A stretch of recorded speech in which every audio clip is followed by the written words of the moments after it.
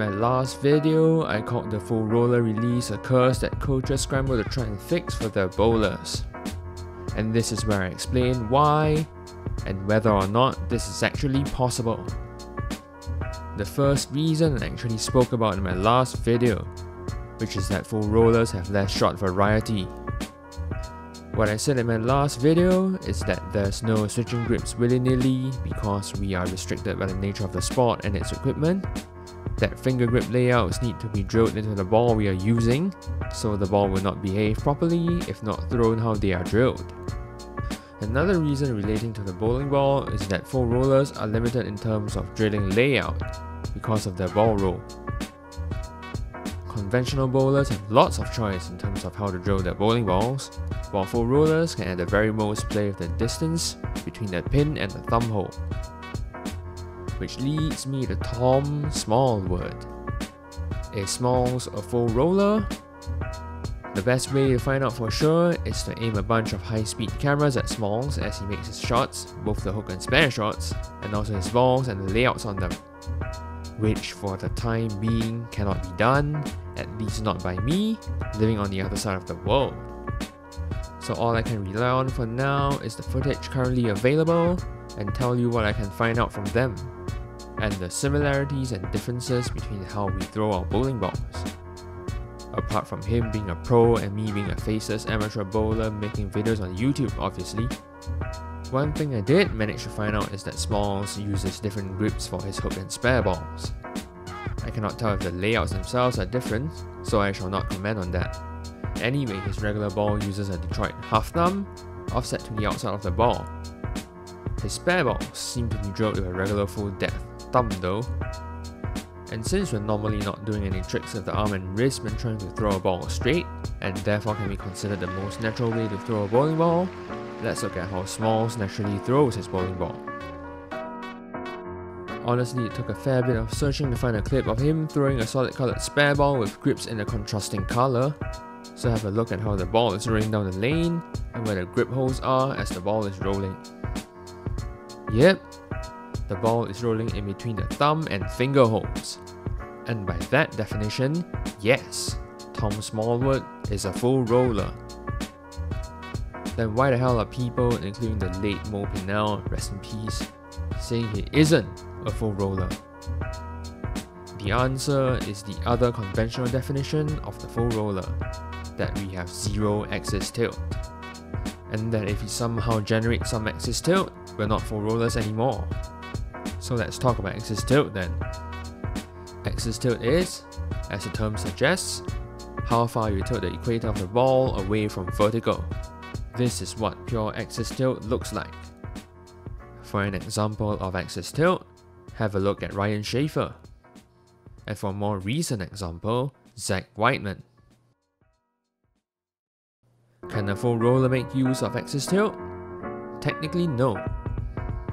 The answer is actually not so simple, which I shall explain later, but by conventional definitions, a full roller throws without axis tilt. Or more accurately, a full roller is throwing at infinite axis tilt, because the vertical axis the tilt is measured against is itself rotating. Now, axis rotation. If axis tilt is shifting the axis left or right, axis rotation is shifting the axis front or back. This is basically what axis rotation looks like. What happens when you apply conventional axis rotation to the ball while throwing full roller? What usually happens is backspin, which by most senses in bowling is suboptimal. The slight problem with these definitions is that conventionally axis tilt is measured relative to the vertical axis, because this applies only to conventional releases where the equator between the thumb and fingers is an angle relative to the vertical at the point of release. At the point of the full roller release, the equator between the thumb and finger holes is actually usually horizontal. So the axis tilt and rotation full rollers like Smalls generate is on the horizontal axis, not the vertical axis we use to look at ball roll with. Have a look at how my ball rolls for my spare and hook shots. Now have a look at Tom Smallwood's hook and spare shots. It's difficult to see from the available footage, but there are slight differences in how the hook and spare shots roll down the lane, which I'm going to attribute to the axis tilt and rotation unique to full rollers. Though to be sure, I need to at least stick a high-speed camera on the other side of the lane to see more clearly the positions of my grip holes as the ball is rolling down the lane, and using a contrasting set of colors for my balls and grip holes. Having talked about all this, is Tom Smallwood a full roller or not a full roller? The answer is yes, he is a full roller, and it's a definition of what a full roller is that is really the problem. Now let's move on to whether the full roller can be fixed. Mo mentions in his Radical Monday video a few things that are true about full rollers. First is that the full roller release is indeed ring finger dominant.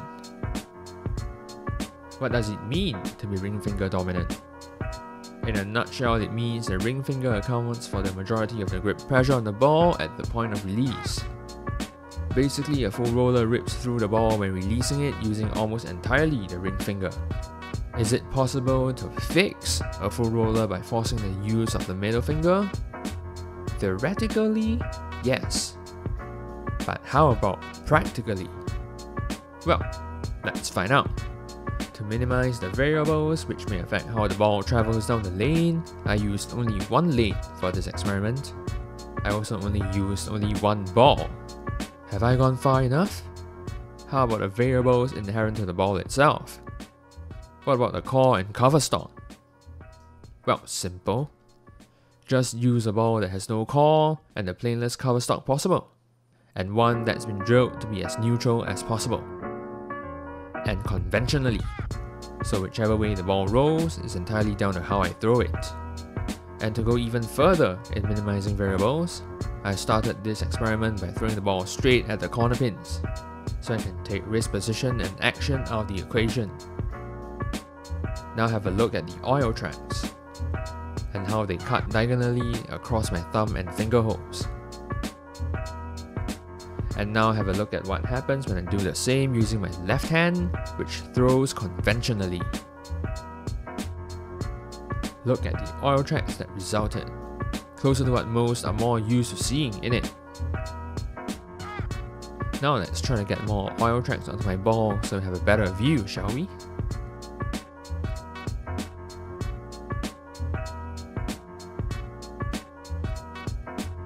So is it possible to get something like a conventional oil track using my right hand simply by reducing the dominance of my ring finger?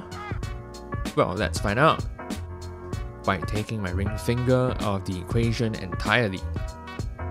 And let's have a look at what happens.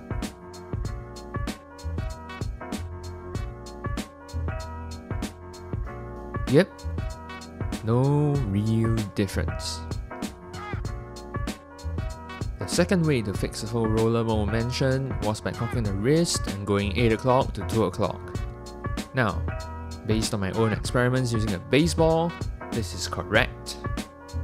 I can throw conventionally doing this using a baseball. What about doing this with a 15-pound bowling ball? Well, I can probably do that for one game. Then I need to see a physiotherapist or surgeon. Just look at how awkward and strained my forearm is when I do this. Using a 14-pound ball, sitting still, at home. Because at least for me, my right arm isn't wired up to be able to do this naturally. If I could, I wouldn't be a full roller anyway. Which brings us back to the headline of this video. Is the full roller a curse? For someone like me, yes. And personally, an unbreakable one too. Does this dampen my enjoyment of the sport? Well, as you've been seeing, not enough for me to quit playing and making stuff about it. So if you enjoyed this video, do like and subscribe to my channel and share it with your people. This is the Fooker from Fooker Bowls, striking out.